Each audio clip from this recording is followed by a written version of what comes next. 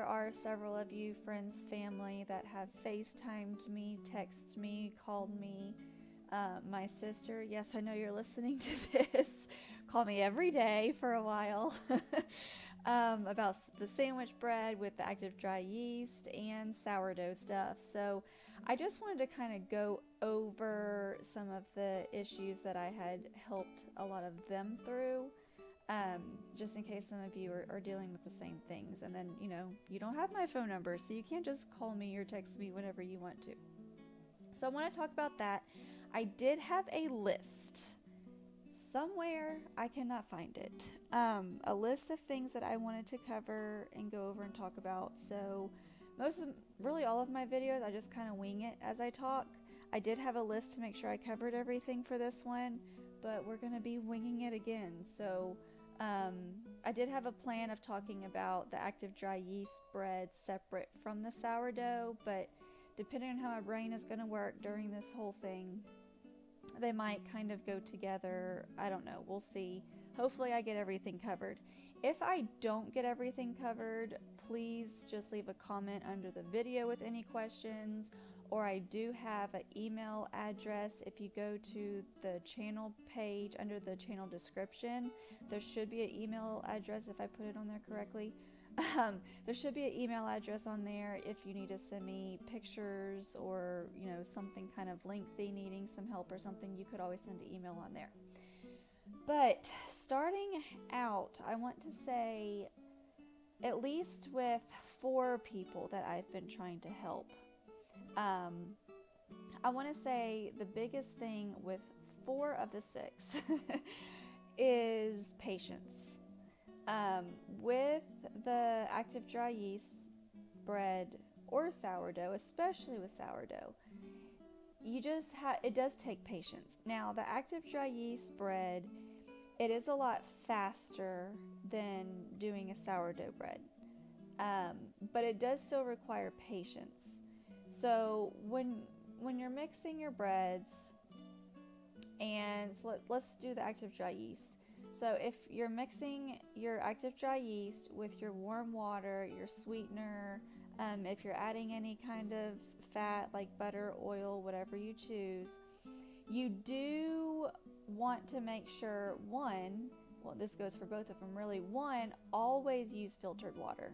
I guess we're getting away from patience for a minute, but always use filtered water. Both of them 100% use filtered water. If you have any hint of chlorine, especially with sourdough, oh my goodness, especially with sourdough. Active dry yeast is a little more forgiving because it's more of a man-made style yeast. Sourdough, you're completely organic. And so you definitely need to watch any kind of chlorine that might come in contact with that, because your yeast is not going to respond to that well. So always make sure you're using filtered water. And then the temperature of your water it can't be too hot. I'd say between 90 and 100 degrees. I have gotten up to 110, which is ideal baby bottle temperature. So as long as your baby bottle temperature, if you're used to doing that, if you're not used to a baby bottle, then whatever water you're using, just put a drop of it on the inside of your wrist. And if it's too warm for the inside of your wrist, then it's going to be too warm for your yeast. If you have a thermometer, you're looking for a range of 90, I'd say, to 105, just to be safe. But if it is too hot, it's going to kill your yeast, and that's what's going to keep your bread from rising. So always make sure it's not too hot. Another way to make sure that you're going to that your yeast is going to be okay and give you a good rise is to put the warm water, pour it into your yeast that has the sweetener in it, and do a little mix so you can kind of stir everything up, wake up that yeast a little bit. Wait a few minutes and see if it foams up. And if it does have a good foam to it, then that means that your yeast is fine. Your yeast is happy, the water was not too hot, and that gives you a chance to check that before you start wasting all of the flour and other ingredients you're going to put on top of it. So if you wait and you see that everything is nice and foamy, then you can go ahead and measure out your flour and whatever else you're going to be putting in it. And so that way, you know, if you do have a problem down the road with baking, after baking or whatever, you know it's not from your yeast because you saw that it was foamy, it was happy, everything was fine. So the next thing after that, now we're going to go back to patience. And once you mix up your dough, well, I guess we need to talk about dough texture, don't we? So let's talk about dough texture before patience. And once you mix up your dough, you want to mix it, so the longer you mix it, the more the gluten forms. And so you want to, at first you're gonna, I say at least the first 4 or 5 minutes, you're gonna be looking at it thinking it's not gonna come together. And so I always mix my dough 20 minutes. And then I go back and check it to see if I need to add any flour, what kind of texture it's looking like. Is it too sticky? To let me know. I wait the 20 minutes before I decide if it's okay to stop or not. I will not look at it before 20 minutes because sometimes when I do, even with how much I have made bread, sometimes if I look at it before 20 minutes, I end up putting too much flour, then my bread's a little crumbly, or I start feeling a little anxious about it. So I wait 20 minutes.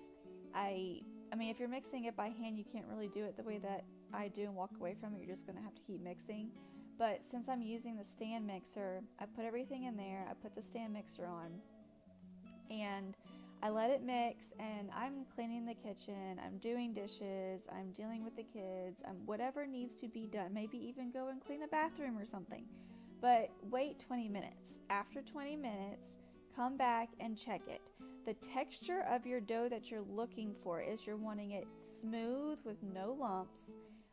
You want it really silky. If you pull on it, you don't want it super sticky to where it just feels wet and it's sticking really, really bad to your fingers. If you pull a little bit up, you want it to stretch. You don't want it to break right away, because if it's stretching, then the gluten is formed pretty well. If it just breaks right away, it needs to be mixed a little longer.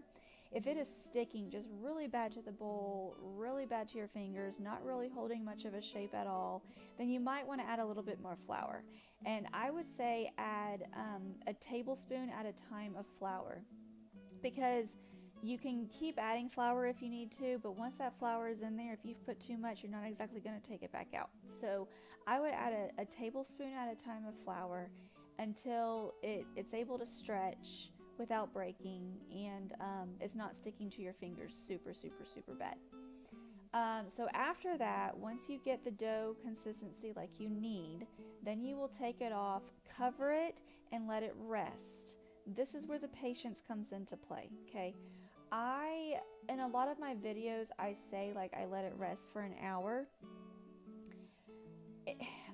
The amount of time for it to rest, when you're wanting it to rest, you're waiting for it to really double in size.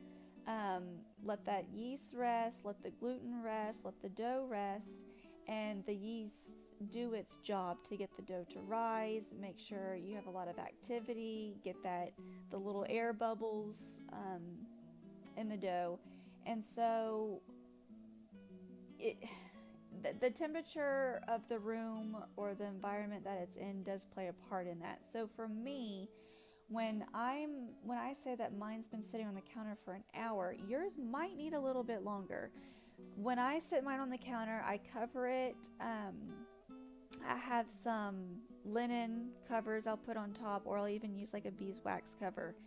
And I sit it on top of my counter next to my stove. Now my stove, my oven, one of them or both are usually always on. And so that whole area is typically really warm. Like even if our house is in the 60s, around the stove is going to be a little bit warmer because it's on. It's been used. It's hot right there. So it is in heat.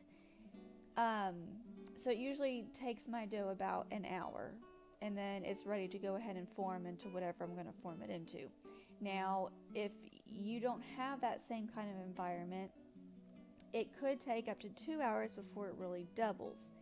If you do need to speed that up a bit, One thing that I have done before is I've put my bowl with my dough, or whatever you're letting your dough rise in.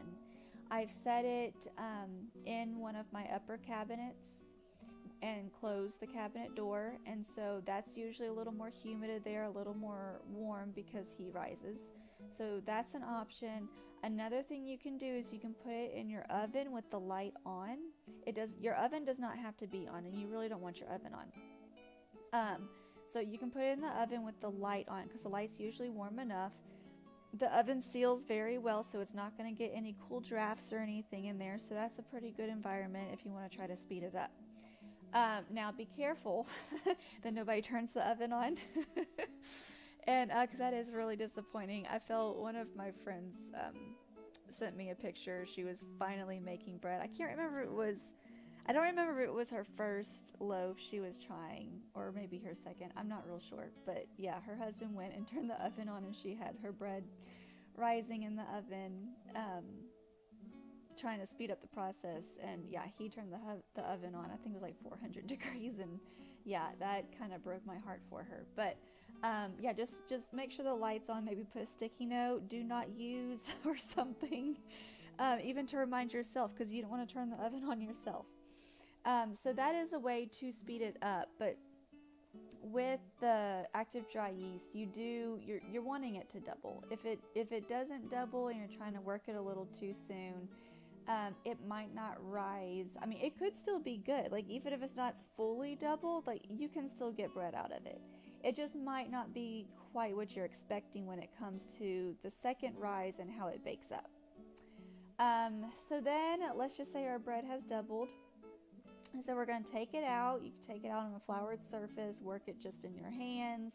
I coat my hands with coconut oil. You can even use some filtered water on your hands. And just work it however you're going to do it, whether you're doing sandwich bread or if you're trying to form it in a ball, do like more of an artisan loaf type thing. And then bake it. So you're going to do 350 degrees Fahrenheit. And I always say 30 minutes. For me and my oven, 30 minutes does great. But your oven might be a little bit different. Now, this is something I had to talk about with my sister too. So one of the problems that she had is she said it wasn't risen enough. It's still kind of dense, which we found out it was a rising issue. She wasn't letting it rest quite long enough. And then it was a baking issue. So, because one time she let it rise, and she said that it wasn't really dense anymore, but it was still a little gummy. So she baked it the 30 minutes. She took it out, she put it on a cooling rack and let it cool for, I think she said 30 minutes. But it was a little gummy. So I said, okay. I said, try to bake it for 32 minutes. And she said that was much, much better. So her oven, which my oven's gas and her oven's electric, I know that the different ones, they all cook different. So if 30 minutes, if you're having that gummy issue too, and you know that you've let it rest at a good enough time after you took it out the oven, then maybe just go up 2 minutes on your time and see what it does then. If you're like, oh, well, that was like almost good but still not quite where I want it, maybe try another minute or two and go from there and see what you might need. But so yeah, for me it's like 30 minutes does great. For her, 32 minutes does great.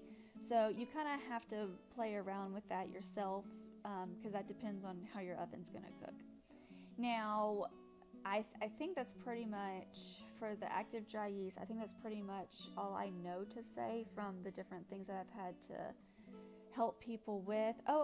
After you form it, whether you're going to be forming it into a sandwich loaf or an artisan loaf, when you stick it in the pan that you're going to be baking it in, and then you do another rest, just cover it lightly. You really don't have to cover it at all if you don't want to, but just cover it with a light towel or some kind of cloth, and then let it rest for at least 20 to 30 minutes. It will do a lot of rising in that time as well, but at least 20-30 minutes. And if you want to, one thing that I do is I set my pan that has the dough for the second rise, I set it on top of my stove while I'm preheating my oven to the 350 degrees, and it gets that warmth from the oven preheating, and so it helps it do a good rise there as well. If you don't let it rise enough after messing with it and then putting it in that pan for the second rise, if you don't let it rise enough there, it might not be a good enough texture for you too. So go ahead, let that rise about 20-30 minutes. Usually for me it's 20 minutes, but I think for my sister I want to say she let it rise again for a whole nother hour. I'm not real sure. She can correct me if she needs to. But so I mean, it might be a little different, but you will see it rise. You just you want it to rise a little bit. Make a note of where it is in your pan when you set it on there to rest again, and then you want to see some kind of rising done before you put it in the oven to bake it. Okay, so let's try sourdough. Okay, the biggest thing with sourdough is you want filtered water. You do not want the chlorine to touch your sourdough. You want unbleached flour. I don't know if this is like a thing for everybody, if everybody's going to have an issue with bleached flour, but pretty much everyone that I mean, we don't use bleached flour, so I don't have to worry about it, but everyone that I have helped get through sourdough problems, when we finally changed their flour from bleached to unbleached, they didn't have any more problems again. So I do believe it is important. I mean, if you can't have chlorine with your sourdough starter, then I mean, bleach probably isn't going to do well either. And then if you are working with parchment paper, I mean, really anything with sourdough, I'm very, very careful. If you're working with parchment paper, you probably don't have to necessarily have unbleached. I don't know if that's really going to play a huge part, but I personally use unbleached, and the people who I've had to help through having problems, we took all the bleach, everything out, and of course no chlorine, and they've been very successful. So I would say, if you can, do unbleached flour, unbleached parchment paper if you're using parchment paper. You don't have to, but if you are. And then just no chlorine. Like, make sure you're using filtered water. If you don't have a way to get filtered water, then go to the store and use distilled water. Get some distilled water and use that. But that is like the biggest thing. And then when I am going to talk more about a starter, because I do have another video that, I mean, I do have it done, my starter that I've been working on for how to start a sourdough starter video. It is ready. I've videoed everything. It's done. I just have to put it all together. And like I said earlier, it has not been a week that I've wanted to spend all my time doing these videos. So I am working on that. I will go more in detail about a sourdough starter and the different terminologies that go along with that. But when you're making sourdough bread, you do want to use an active starter. So that means you want to see a lot of bubbles, and you want your starter to have risen up in whatever container you're keeping it in. So a spent starter or a discard is a starter that you fed it, it's done the bubbly happy thing, it's risen, and then it fell back down. You might still see some bubbles, but it's not fluffy, it's not risen up, it's gone flat again. That's called discard or a spent starter. It's hungry, it's not real happy anymore. So when we say you need an active starter, you need a freshly fed starter that has had time to sit for a few hours, get nice and bubbly, get fluffy and foamy, and rising up your jar. If it has risen up your jar to the max it'll go, and then you see that it has slowly started falling back down, you can still use that. It's fine. That's still an active starter. You just can't use it. Well, I say you can't. You can, But the texture that you're probably going to be more happy with is you really don't want to use it once it's fallen all the way back down. So make sure it's nice and bubbly and active and risen up. And that's the starter that you want to use to start mixing your bread. And once you start mixing it, the texture thing is kind of the same. You want to keep mixing it. You want that nice, silky, smooth texture. You don't want the lumps.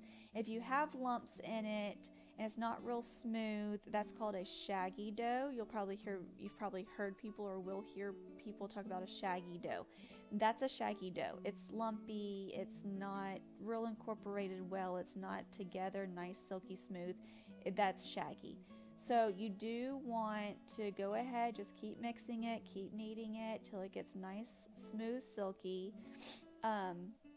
You want it to have some kind of form to it. Now with the sourdough, it doesn't have to be like a hard ball or anything, but you do want it to be able to hold its shape a little bit. You don't want it too sticky to your fingers. If it is, then go ahead, add, a tablespoon at a time, a little bit more flour. But you don't want it too sticky to your fingers. You want, again, to be able to do a stretch just a little bit without it breaking right off the bat. I mean, eventually if you stretch it too far, it will break. But you want to be able to stretch it a little bit without it, breaking immediately. It's called a window pane test. You want to be able to stretch it thin enough to where you can see light coming through it and it's not just tearing apart. And then when you're covering it with the sourdough, since you're letting it sit out so long, if you cover it with a towel, you do want to make sure the towel's nice and moist to help hold in some moisture so your dough doesn't get really dried out and crusty on top. You can also cover it with some plastic or with a bees wrap, something like that. But you want to try and keep some moisture in it because it will be sitting out, like 6 to 8 hours, something like that. So once it's has rested on the counter, it's sat out, it's had a chance to ferment, do its rise. That's also called a bulk ferment. Do its rise. You want to take it out, form it into however you're going to do it, whether it's a sandwich loaf or artisan loaf, whatever you're going to do with it.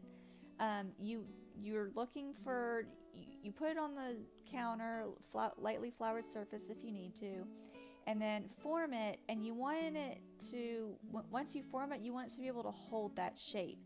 If you're trying to form it and it's constantly spreading out on you, you might want to think about kneading some more flour into it. Just sprinkle some flour on top of it and just start kneading it a little bit, because it might still have a little too much moisture. And you are, for it to work properly the way that you're really expecting the end result to be, you want it to be able to hold its shape. If you're forming it into a ball, you want it to be able to form into that ball and hold that position. If you're trying to get it into a sandwich loaf, you want it to be able to look like a sandwich loaf and not just spread back out into a glob. So make sure, if you are having glob issues, to add some flour, work the flour back into the dough, knead it a little bit longer, and that should take care of that problem. I'm trying to think anything else with sourdough. Okay, so when it goes to baking it, different things that you're making with the sourdough, like bagels and bread, what else? Like cinnamon rolls, something like that. All of those are going to have different baking times, so I'm not really going to go over that, because baking times, baking temperatures, because I don't know really what you're planning on using your sourdough for.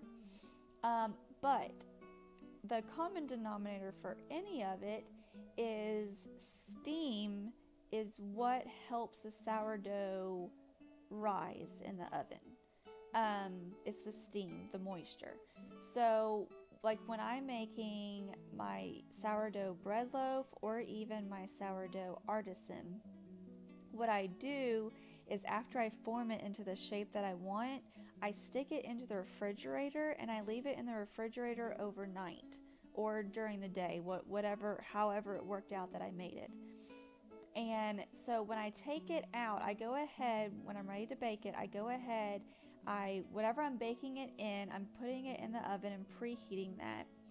And then when I guess I really don't do this for my sandwich loaf because I'm not covering it, but for my artisan especially, I'm preheating my pan in the oven while my loaf is still in the refrigerator. And then when the pan is ready, I take my loaf out, I go ahead and score it, however it needs to be scored, however you plan on scoring it. And then I'm putting that into the hot pan. So I'm putting something cold into something very hot. That's going to make it sweat, that's going to cause steam, and that's what rises it up. If you're having steam issues or yours just really isn't rising well, what you can do is you can put a couple of ice cubes in the pot with the dough, and that will create a lot of steam. If that doesn't work, and that's for a pot that you're going to have a lid on. I haven't done for things that you're not going to have a cover on top, like if you're, doing a sandwich bread or maybe some buns or something. I haven't personally done this, but I have seen people, they would put like a cookie sheet underneath whatever it is that they're baking, and they will fill that cookie sheet. Of course, it's like a baking pan, like one that has the edges on it, and they will fill that with some hot water. And they keep that in there while their sourdough is baking, and that helps create steam in the oven and helps it rise up really good. And once, no matter however you do it, once you take it out from baking, you do want to let it sit on the cooling rack, just like with a yeast bread. You want to sit it on the cooling rack and let it cool for 20 to 30 minutes. Now, sourdough can get a very hard crust on it, and it's going to come out of the oven feeling really hard anyways. I know my sister called me one time, she tried the sourdough sandwich bread. She's like, it's as hard as a rock. I said, yes, that's normal. Like, if you're baking sourdough, it's always going to come out pretty hard. Like, the outside is just really hard. It will soften. One thing you can do is you can just get a towel and wrap it in a towel and let it cool in that towel for the 20-30 minutes, and that that also creates like a steam, a humidity, and it helps soften that bread. Even if you choose to not do that, it will be okay. It's still going to soften. It's not going to be as hard as it feels like when it first comes out. So I know that was one of her concerns. I was like, oh, no, that's normal. It's okay. And I forget to tell people these things too, because I thought I would remember what it was like for me starting out, all the questions and things that I just didn't understand. And I was kind of surprised on how much of that I actually forgot, because I've done it so many times for so long that I forgot a lot of the questions and things that I was stumped on until I had all these people coming to me with theirs. I was like, oh yeah, I forgot to tell you, like, that's okay. Or, oh yeah, I forgot about this. And so anyways, that is all I can really think of. Sorry this video was so long, but that's all I can really think of troubleshooting wise on issues that people have had, or even things that I've run into myself.